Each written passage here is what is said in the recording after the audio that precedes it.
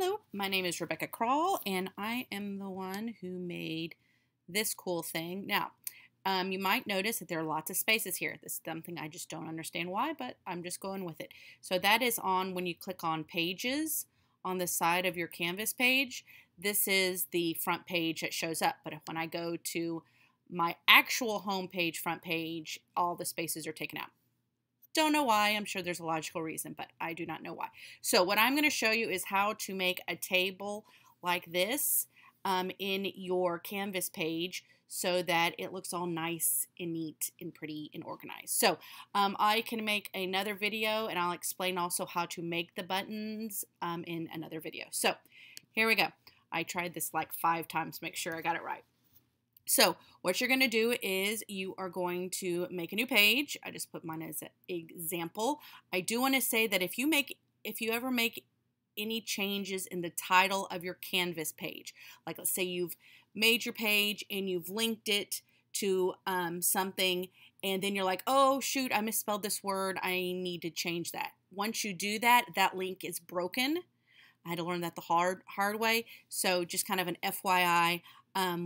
If you ever change the title of your page, you'll need to change your link as well. Okay, here we go. Here's the fun stuff. So I'm going to go center because I like to center things. I'm going to go right over here to table. I'm going to click on it. And then I'm going to go across. Now you can make your table as big as you want. Just for time purposes, I'm just going to make mine 4 by 4. So I just highlight those boxes and then click it. There's my table. Now what I'm going to do is I'm going to highlight these just in case. I really don't know if you have to, but I'm going to. Here are all kinds of different setting things for your table. You want to go to the first one on the left. It's called Table Properties. You're going to click on Table Properties. Here's where you're going to mess with some stuff. I messed with stuff to try and make my table look right without the spacing, so I just kind of messed around with it and came up with this. So for the height, you want to put 661.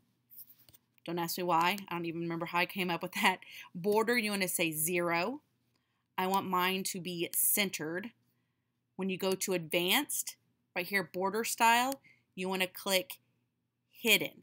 I don't know, none may do the same thing.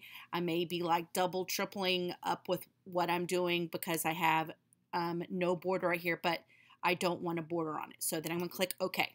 Now, here's my 4 by 4 table. So you can still see the table lines here, but they will be invisible. All right, so here I'm ready to add my first image or button. So I'm going to click center because it looks good to be centered. I'm going to click images. If you have not uploaded an image, you would upload it right here, but I already have lots of images uploaded, so I'm just going to click this first one and put it in here. When I put it in there, it makes it huge. So what you're going to do is you're going to click on it so it turns blue, and then you're going to use these corner things, and again, I don't know how I came up with this size, but you want to change it to 215 by 215. You obviously can make it bigger, you can make it smaller, but that's just what I use for mine. All right. So, and now I'm going to click in the next box. I'm going to click center.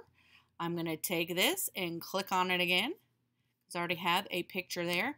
Click on my image. And again, I'm going to change it to 215.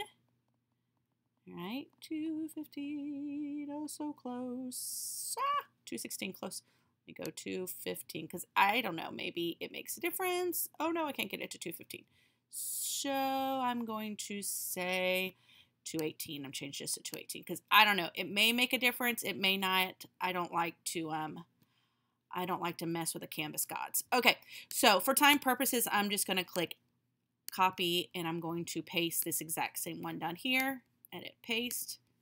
You probably don't want the same button for each thing, but if you did, hey, this is a great little time-saving hack, I guess. But there we go. So here we go. I have all 4 buttons into my table. Now what you're going to do is you are going to take this right here on the end here, and you're going to shrink it as small as you can, like that. So as far as it'll go. So that's like as far as it'll go. All right. And then you're going to click save. And hopefully, yay, there they are. So I will say I did a couple other times, and like 2 of these were big and 1 was small. I don't know what I did. So I did it a couple times just to make sure that I did all of it correctly, and so it ended how I wanted to. Again, I don't know why. I don't understand the technical reason why, but that's what I have done to make this right here.